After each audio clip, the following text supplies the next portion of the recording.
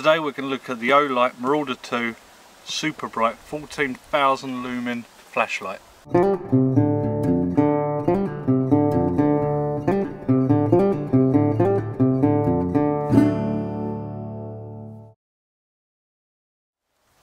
Hi guys, welcome back to another video. Today I'm going to be looking at this Olight Marauder II. This is a flood and spotlight torch or flashlight, whatever you want to call it.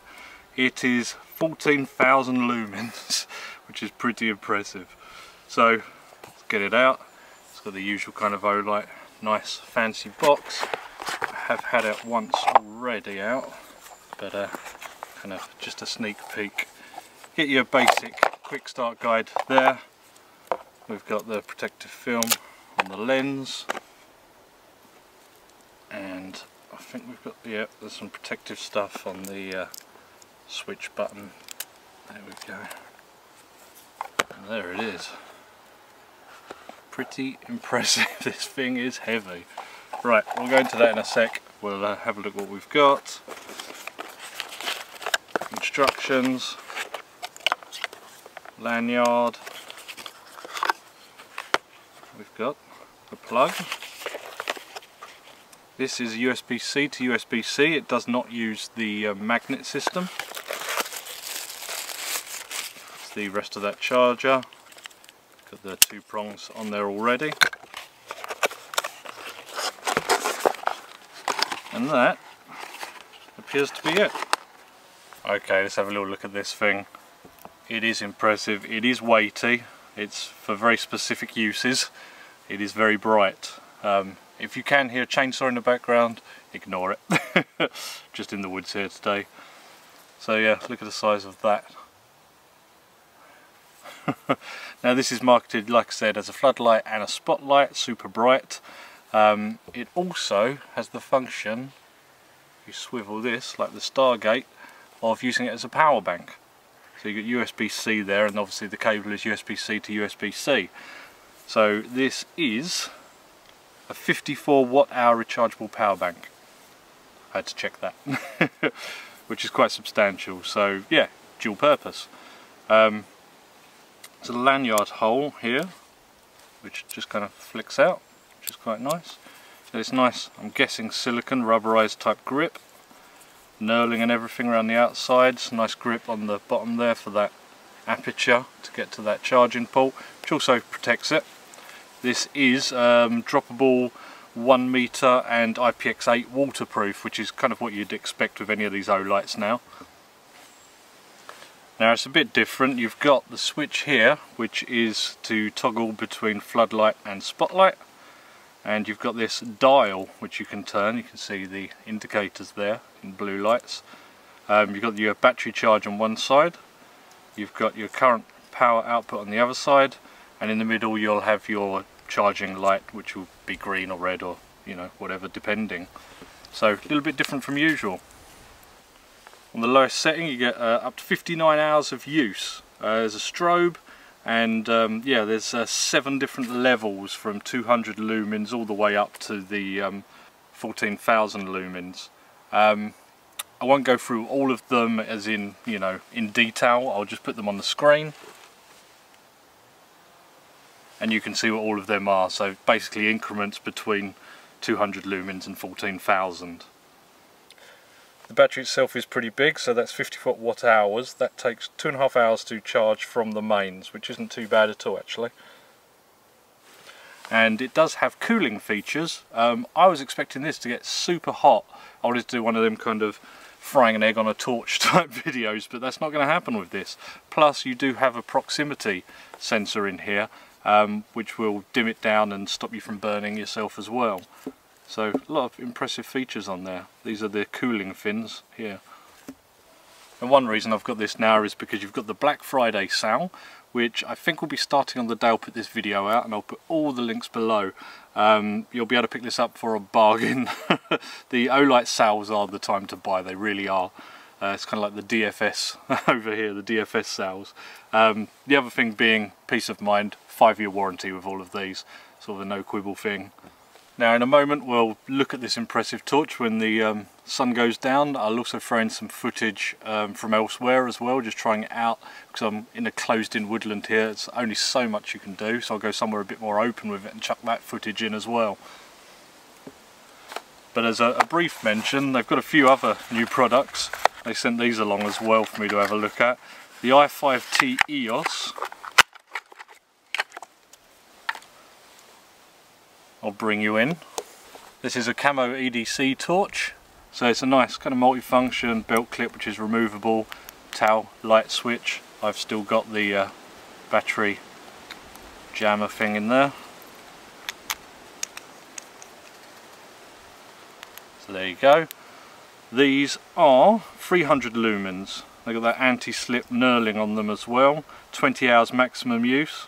60 meter throw, AA battery, so you can swap that out easily. And it's got that 1.5 meter drop and IPX8 waterproof. So it's a great all-round keep in your pocket EDC type torch, or keep in the drawer, or keep in the truck, that sort of thing.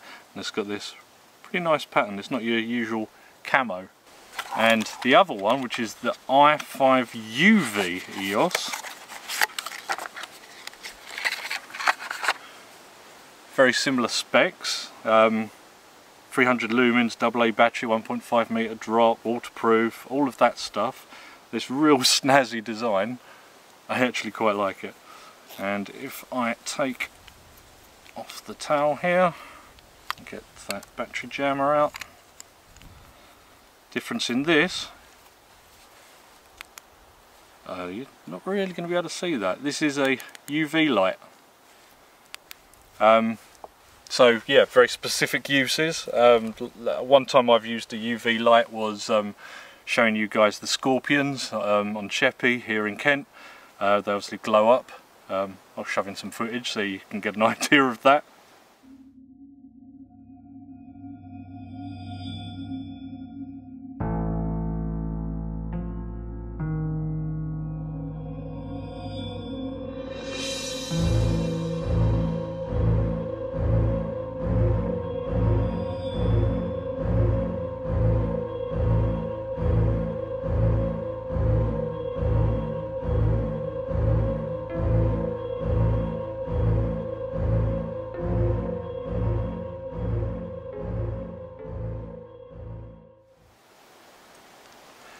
But yeah, I'm sure if you're securities, cleaning services, all kinds of use for a UV light.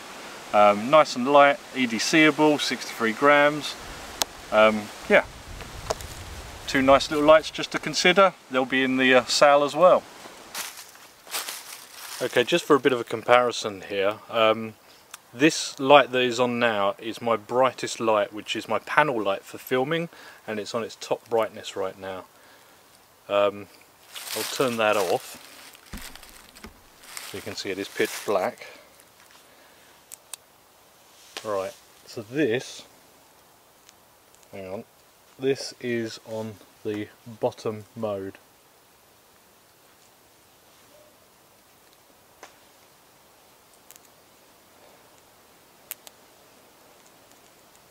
Second, we are third here. This is on flood, by the way. Fourth, it's really getting bright now. Fifth, my goodness, it's like daylight in here. I believe that's sixth. Like you could do a concert or something with this. And hang on, I've not looked at the instructions, so bear with me. I think this is turbo. Amazing. Right, so I'm going to turn it right down, and I'm going to flick a switch, and you can see we've got a spotlight here, and I can put that, skipped and gone to a 2 here, for, put it right up, and I can't go far enough here to really show it. I could show you some treetops. Okay, here we've got some tree tops here. This is a big oak tree pointing right up here, which isn't really a good test. So to go down to a bit of a more open area, we'll get a couple more shots and then we'll cut to another night where I go down by the river. Right, I'm on full zoom here and you can't see anything, you're a bit zoomed in, and this panel light's not going to do much. That is currently on, by the way. So what I'm going to do, right, we're not at full yet, I'll just stick it right on full.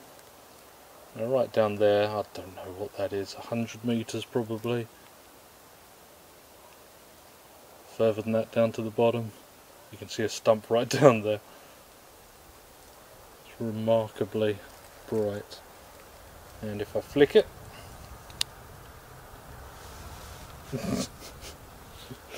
my word, I don't think the camera does it justice. I haven't even bothered to lock the camera. I think you get a pretty clear impression of this light without even bothering. Right, I'm going to stop for tonight, and the next footage you'll see is me down by the river, shotting it across the river. Right, so I'm at my new location now. I'm down on the foreshore of the River Thames on the wider section as we go down towards the estuary. We've got Dartford Bridge there, and there's one of them, I don't know what they are, man-made islands. They're not jetties, but they have like lights on that the ships have to go between. Must be on the limit of this torch. I'm not quite sure really. I'm going to say actually probably more like 300 metres. And then there's a container ship of some sort, maybe a ferry over the other side of the river. So that's a lot further as well. If I can work out the distances, I'll put it on screen, but pretty confident the spotlight on this torch is going to do it. I'm going to change over to my zoom lens so it's easier to work out what's going on here. So this is a spur of land that's just by that point, which I will now point the camera at.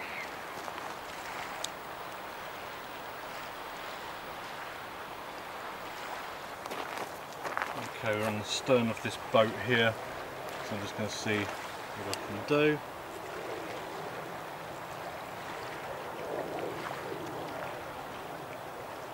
And you can see that light it up, just about. That's the other side of the river. This is where I am. The zoom lens is on as wide as it will go at the moment. I'm going to try and hit them trees.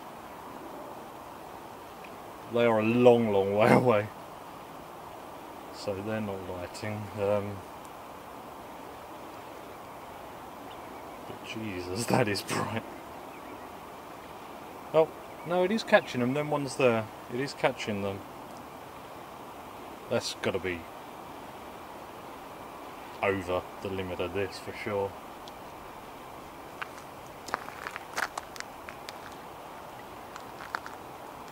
I thought there was going to be better places to test this down here. I'm going to walk along a bit and see what I can find. Right on the end of pathway to the river here, which is quite long, so I'm just going to whack this on. Right, we're up on full here, and I can see a good ways down here, just on the floodlight. So I'm going to put it on. My goodness, I'm going to zoom in for you.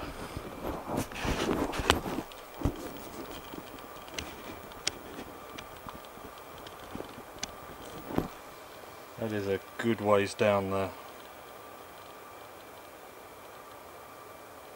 It's a very long alleyway.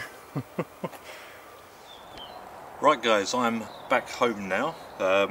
Just to run over a bit of a conclusion here. I thought one thing I did want to test before the end of this video is this is sold as a power bank as well. So it's worth checking that out.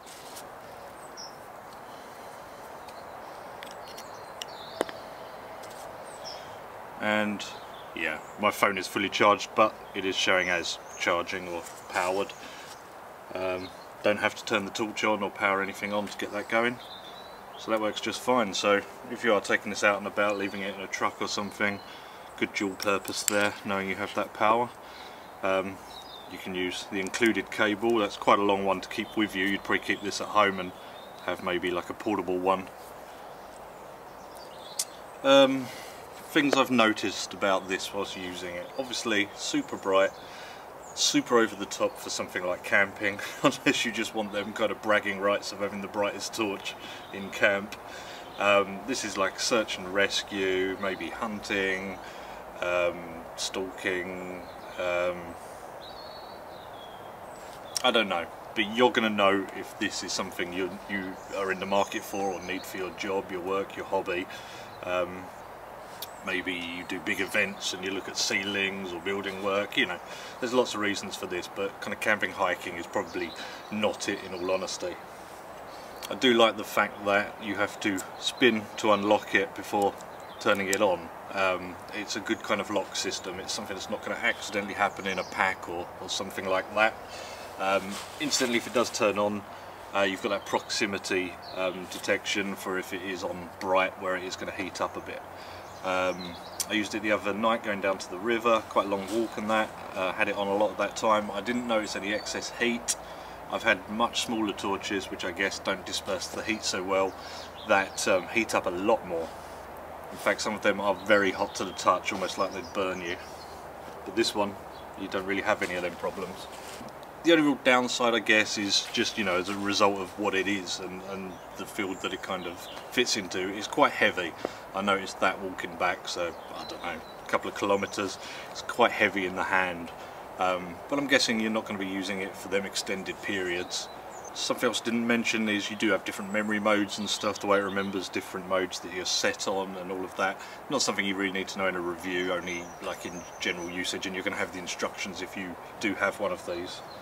So for its use, it fits that purpose very well. If you need something super bright and that can floodlight and spotlight, or either of them, it's going to do the job pretty well. I'll put all the links and details below. This video will go up when the Black Friday sale starts, so you know that's the time if you're after a Olight. Any Olight, doesn't have to be this, that's the time to buy one basically.